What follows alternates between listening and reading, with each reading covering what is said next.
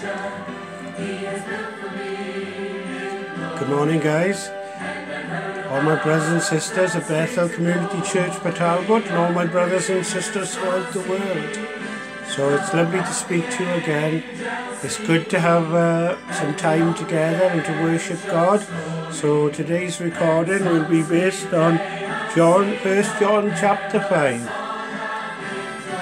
So welcome again, and I hope you enjoyed today. God be with you and bless you. Jesus, my Saviour, forever. He forsought me and bought me by His redeeming blood. He loved me ere I knew Him, and all my love is to Him.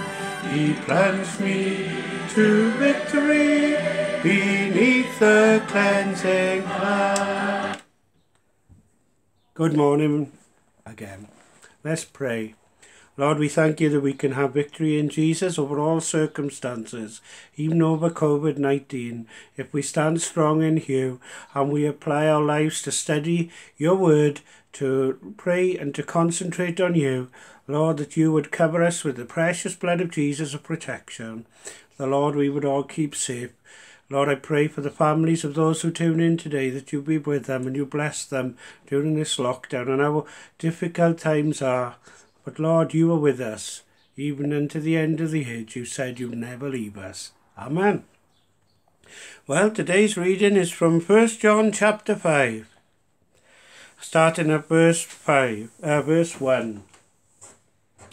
Whosoever believeth that Jesus is born of God, and every one that loveth him that begat loveth him also that is begotten of him. See, we love God today. We love Jesus because of the wonderful sacrifice that he made for us upon the cross. And we love him as the first begotten of God, which was Jesus, God's Son. Wonderful, isn't it? Jesus is the Christ, is born of God. It's good to emphasize certain scriptures. Jesus is the Christ and is born of God. And every one that loveth him that begat loveth him also, that he is begotten of him. So when we love Jesus, we love God too. Verse 2, by this we know that we love the children of God, when we love God and keep his commandments. See, it's very important that we love God. We keep his commandments as his dear children. When we do that, God's protection and blessing is upon us. If we disobey his commandments, then the curses will come upon us.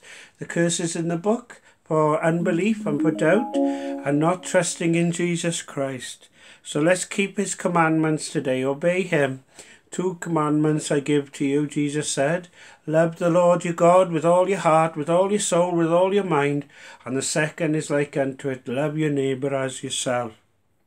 So we must obey God's commandments. Verse 3, for this is the love of God, that we keep his commandments, and his commandments are not grievous. They're not too difficult to love the Lord your God with all your heart, with soul and strength. It's an act of the will. You must be determined in your mind to do this. And why not? Because of so much he's done for us. We should all be in love with him because he has done so much great things for us, of where we are glad. Whatsoever is born of God overcomes the world. So if you're born of God, you can overcome the world today. We overcome the world, the flesh and the devil, because we stand in the name of Jesus Christ that has all power. His blood has more power than anything else to wash away our sins and to cover us and protect us from the works of the enemy. So we overcome the world by standing up and saying, no, we will not go along with the crowd. We will do what Jesus asks us to do. We will obey him and trust him only. And then when we do that, God will bless us. And this is the victory. We played this song, Victory in Jesus, my Saviour forever. He bought me by his precious blood. We got to be grateful. We should be grateful for this. It should infuse us with power from on high. we should be rejoicing in Jesus Christ today. Even though things are difficult and tough, we have so much to be grateful for. And we have the victory. We only have the victory by the shed blood of Jesus Christ. And we can use that and apply the name of Jesus and the blood of Jesus to our lives, to our homes, and to our community, so that we will all be protected. Verse 5, Who is he that overcometh the world, but he that believeth that Jesus is the Son of God? Are you a believer in Jesus Christ today? If you are, you can overcome the world. You can stand up and be the person God has called you to be. And we must overcome the world by our faith, by our testimony, by the blood of Jesus Christ. Let us stand fast in these difficult times. We will not go along with the crowd. We will not fear, even though the earth be removed or the mountains be carried into the sea. We must stand fast in the faith of God. He that overcometh the world is he that believeth that Jesus is the Son of God. Do you believe Jesus is the Son of God? Then you can overcome all circumstances because of his power, his blood in us. This is he, verse 6, that came by water and blood, even Jesus Christ. See, Jesus was born in the same way as we were born. His mother Mary had to go through travail, what's the word for it now? Through the hardness and labour pains, and that's what I was looking for. And he was born like we are born, but yet he was born from above, because he only had God as was his father. Jesus was born of Mary, but God was the ultimate person involved in that. This is he that came by water and blood, even Jesus Christ. Not by water only, but by water and blood. And it is the Spirit that bears witness, because the Spirit is truth. When you ask Jesus into your life, the Holy Spirit comes into your life, and he will direct you into all truth. When you read and study the Bible as we're doing today, he will help you to understand what you're reading and help you to carry it out. It's no good reading this, it's putting it into practice in everyday life. And that's why we need to meditate on the Word of God every day, so that we might grow and become more like Jesus. The Spirit bears witness. So when you read something from the Scripture, you should have, I do when I'm reading this today, I have something like a feeling and like a power within me, and says, yes, that's what God's Word is. That's what I need to be doing. That's where I am. Amen. And the Spirit bears witness, because the Spirit is truth. Because the Holy Spirit, once you become a Christian, the Holy Spirit is in you. And this is one, and many people struggle over this next verse. And Jehovah's Witnesses and other people find this one difficult to believe. They've even cut it out of their own Bible. It's not even in there. So, they're cutting out what's, very important part of the truth of Jesus Christ in the Gospel. Verse 7, For there are three that bear record in heaven, the Father and the Word and the Holy Ghost. Who's the Word? The Word is Jesus Christ. The Father is God, and the Holy Ghost is the Holy Ghost, who comes and convicts all men of sin.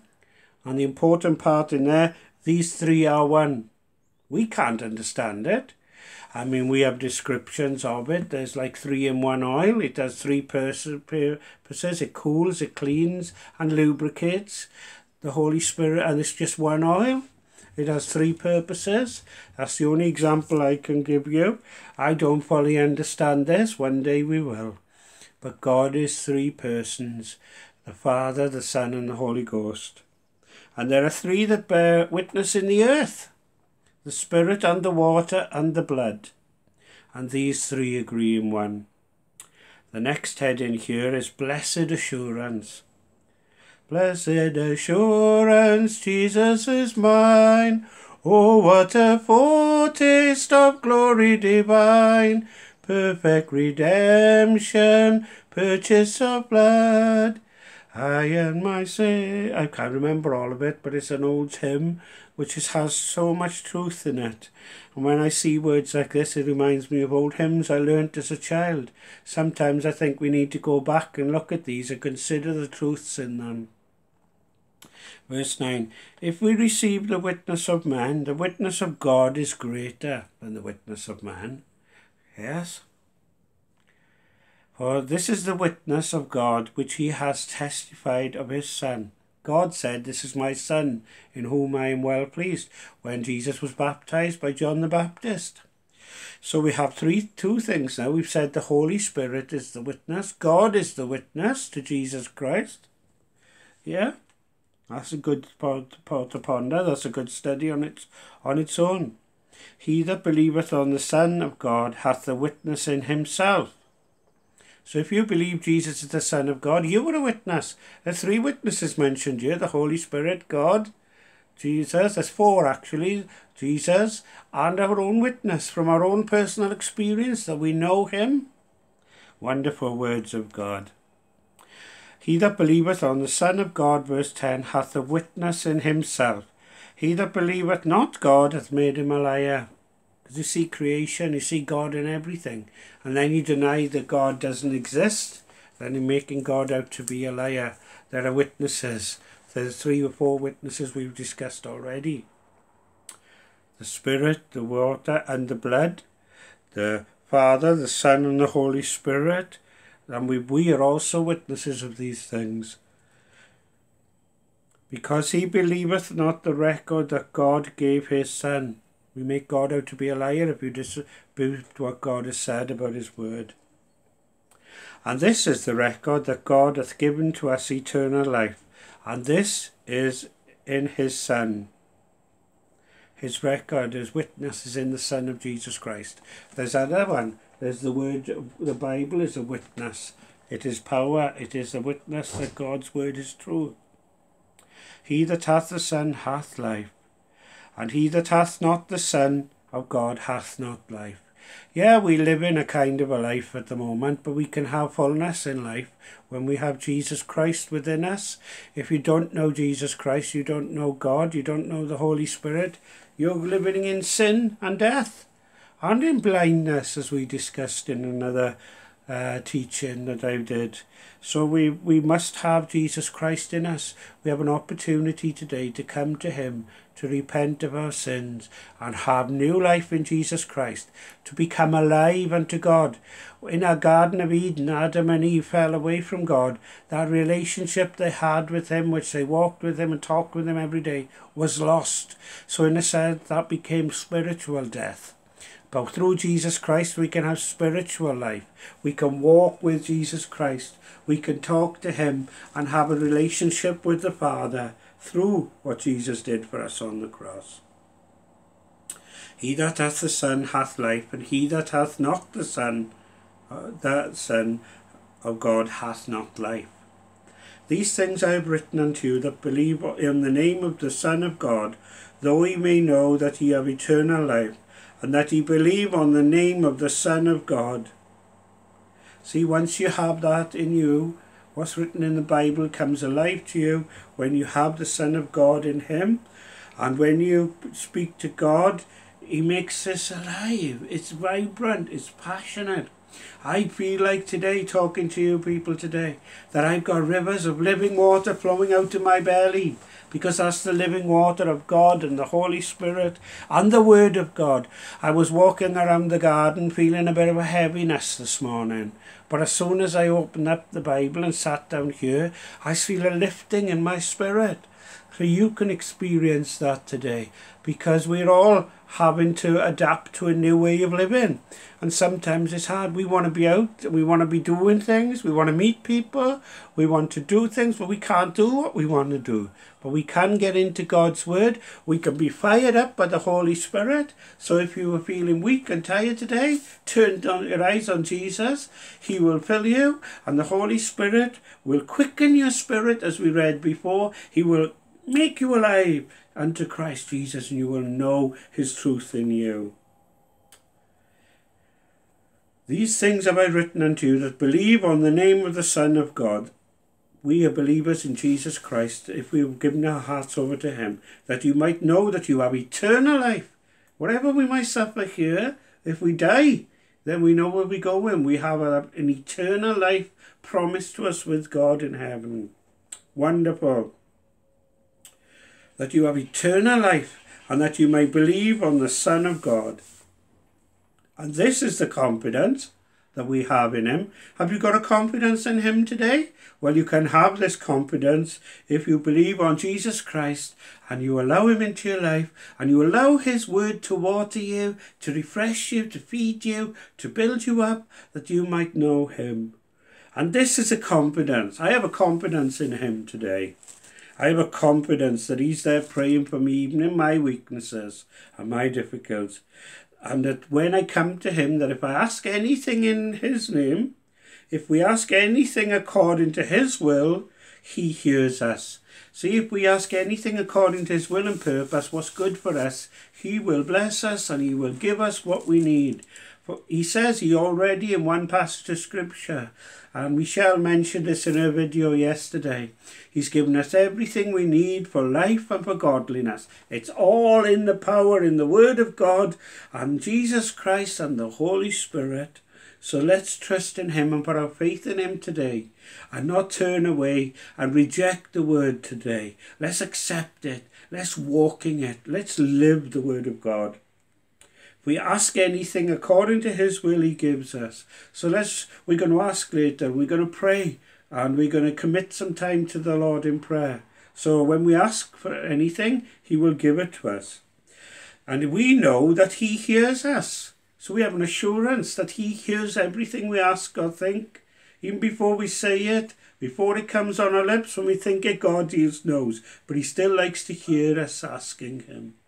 And if we know that he hear us, and if we know that he hear us, whatsoever we ask, we know that we have the petitions that are desired of him.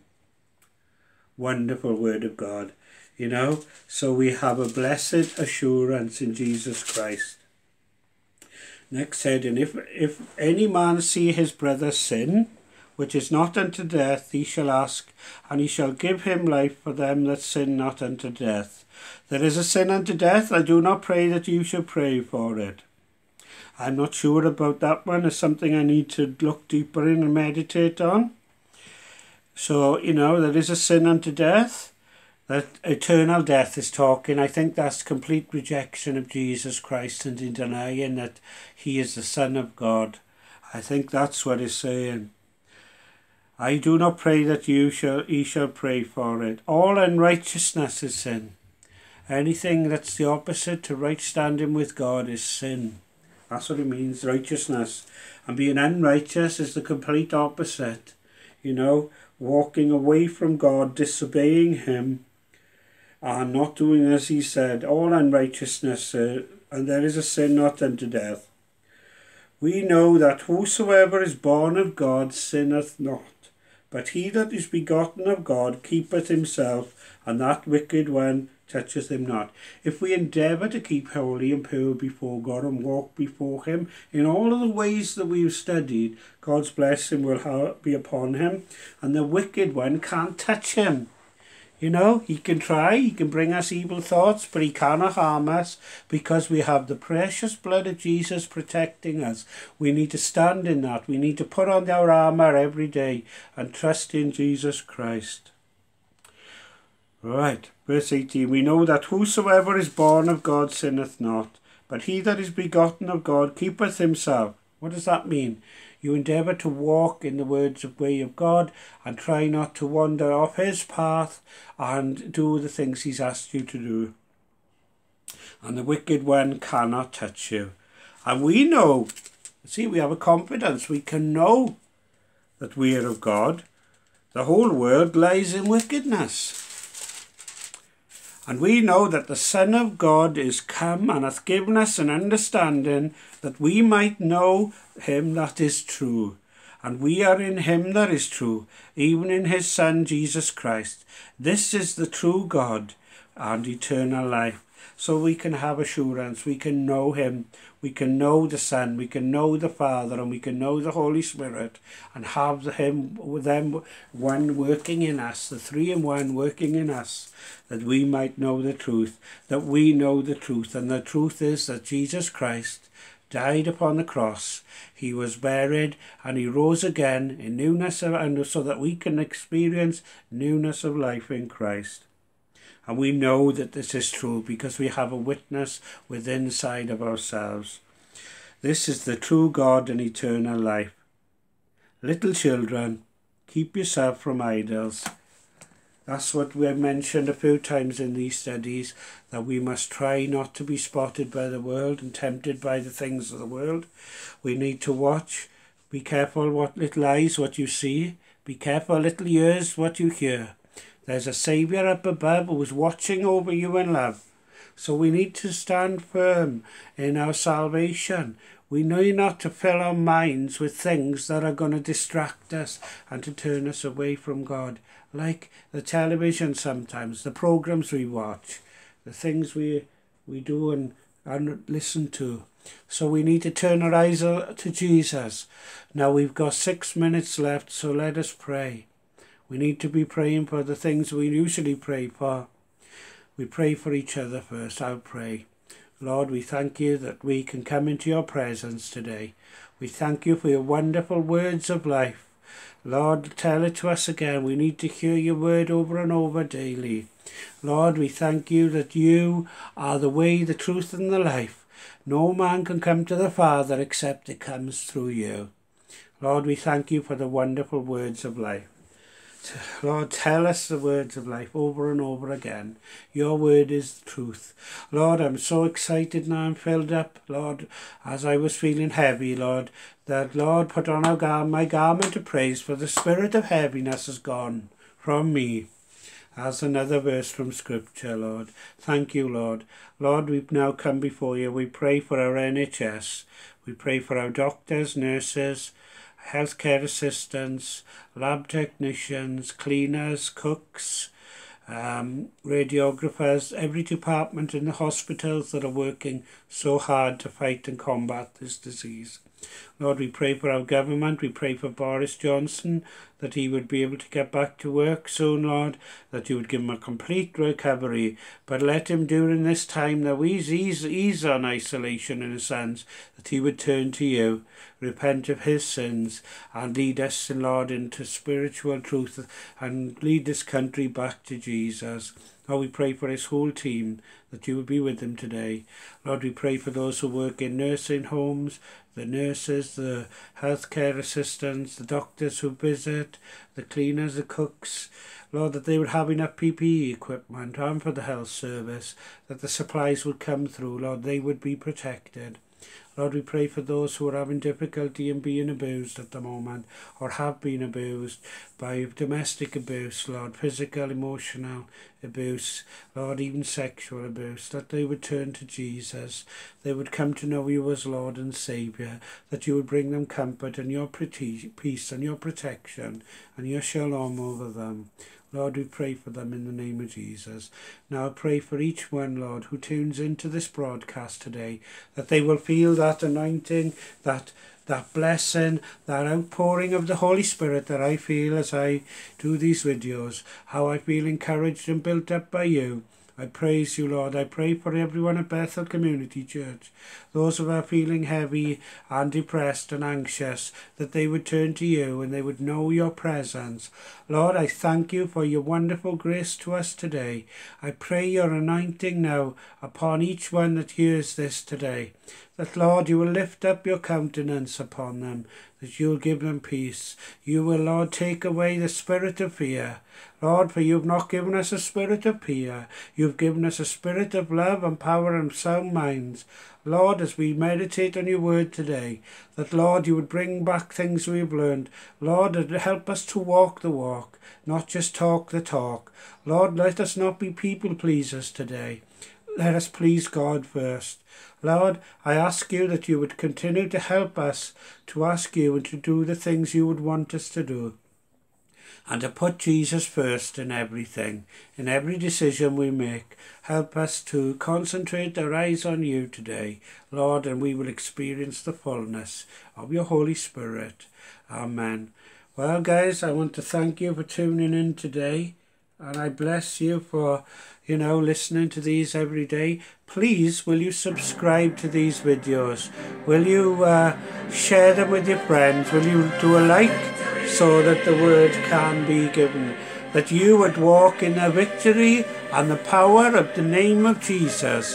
That you would know his presence. Lord Jesus, anoint your people today. Lord, I pray against this COVID-19 virus. The Lord, a cure will be found. But Lord, you would stop it.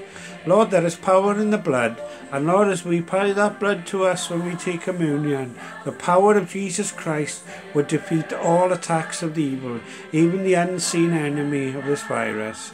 Lord, we thank you for your victory. We stand in your victory. We praise you today, for you are great and mighty to be praised. Lord, thank you for the cleansing of our sins. Lord, thank you, Lord, that we can walk with you. We can talk with you along life's narrow way. Lord, and you are always with us. You never leave us, even unto the end of the age. Lord, we ask you for your fire, your anointing, Lord, as we meet on this way every day. Thank you, Lord Jesus, for your wonderful grace. Amen and amen. God bless you all. Keep you safe, and I will be doing this again tomorrow if God allows. Ask God to meet your needs. God says, I will meet all your needs according to his riches and glory. Amen, my brothers and sisters. Think about these words, the wonderful words of life. Amen. Praise Jesus. God is good all the time, and all the time God is good. Thank you, Lord. Thank you, Lord, that you never leave us or forsake us. That even when we're feeling down, you come with your Holy Spirit and lift us up. Thank you, Lord. Thank you, Lord, for your wonderful grace. As we go into another day, be with us now. In the precious name of Jesus.